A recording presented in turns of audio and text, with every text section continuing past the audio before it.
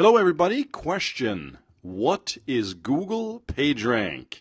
Or just simply PageRank? See a funny little picture here, but these colored lines are essentially links. And let's dive into the answer.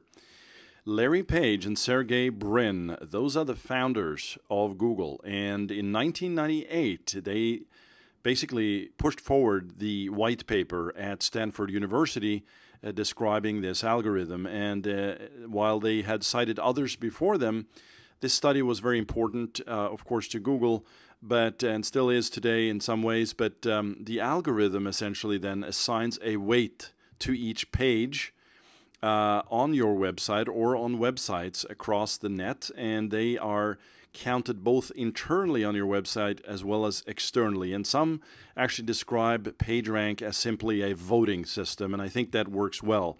PageRank will typically, if you have a brand new site, be listed as a 0, which is really, there is some value, but you know, to the visual human eye, it's a 0 if you've seen it in the Google toolbar.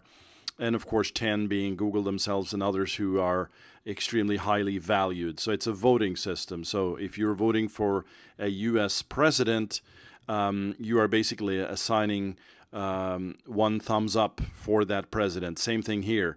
If there's a page out there or a website that you like, you will actually probably describe it in some way and then pass a link across to it. Another way to look at this is if you're doing something unique in the marketplace and you are getting heads up from some journalists and you get a reference from CNN.com, that is a highly valued site. That's a strong vote that essentially points back to your website or your page with a link which is of high value and high trust and high authority, which are all the variables that Google look at from a top-level view.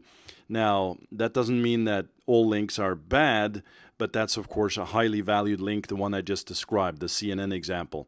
However, if you're getting a link from Bob's hardware store down the street and it's not related to you and it's not a highly valued site, that's not going to be as valuable, of course. Now, another way to look at this is a great graph from my friends at the Alliance Inc. Here you can see the mountain of PageRank described. As I said, Google a 10, right, at the mountaintop here. 0 at the bottom. ESPN is an 8. eBay is a 9, right? And you can also look at these and describe them in terms of quality of sites. And we know if you see GE.com here, General Mills swing line 4, 3, 2, 1, it breaks down. And so the level of effort and the level of activity that needs to go on to build this high trust gets more and more insane as you move up. But quite doable, but it will take a longer time to do. However, over the years, PageRank has become sort of, it's almost like the green pixel envy is an expression we hear out there. If I have a PageRank 6, I must be good. Well, PageRank is just one of those things that we look at when it comes to search engines and authority and trust, but it's only a variable. But if you look at it as the one to be the deciding factor for your success, you're completely screwing yourself. There's many other things you need to look at, but we're not going to dive into that today.